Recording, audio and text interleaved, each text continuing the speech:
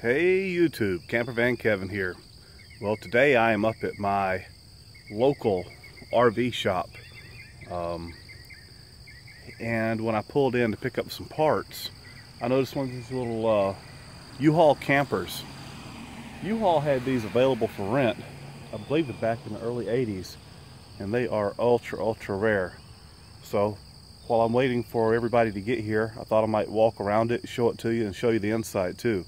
It doesn't have a price on it. I know it is for sale, so I'll either tell you the price later or I'll put the price down in the description below. Now it's got the morning dew on it.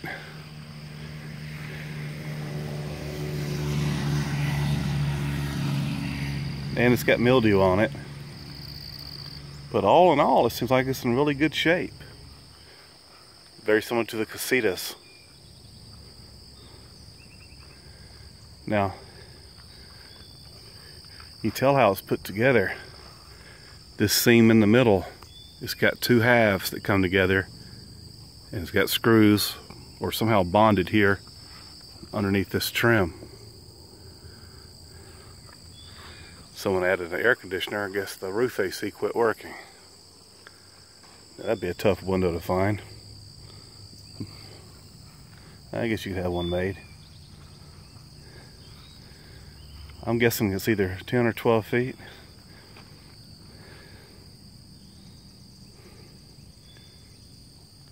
Small little tire, single axle. Yep. Uhaul.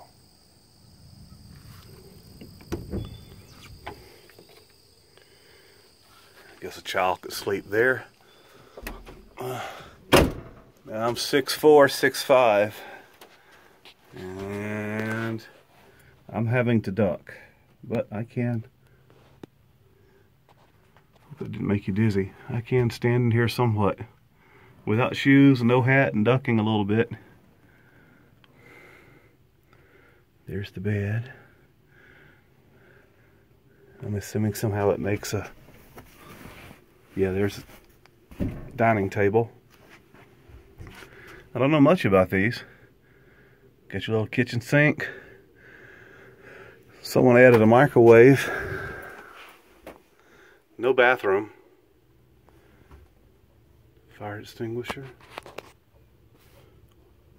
I always love to go in RVs and take a look around, so I figure you guys are the same way. Oh, there's a little fridge. Still got it. No, I don't know if I'll do this one hand.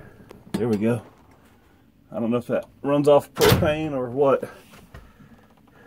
Hope that was in focus.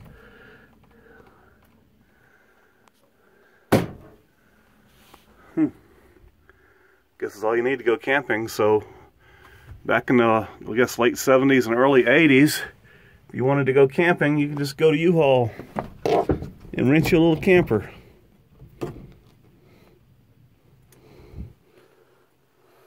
Little furnace. Cushions are in great shape. All in all, for such an old camper, it's in really good shape. I guess this is a 6-foot ceiling. Just panning around more for you guys to, because I'm sure I'll miss something. Plastic liners. I don't know why the carpet's there. I guess it's to hide the seam. A little bench makes a bed. I think this is probably 6 foot. Nobody's sleeping there for me. There you go.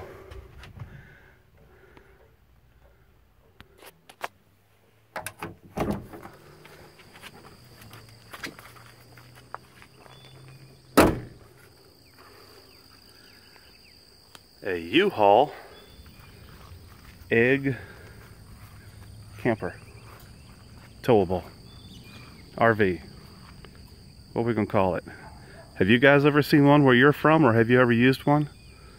I believe anything would tow it.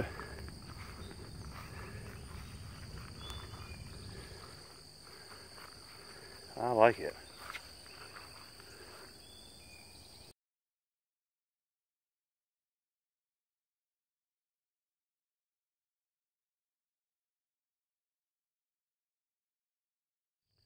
So again, I didn't know I'd be making this video this morning.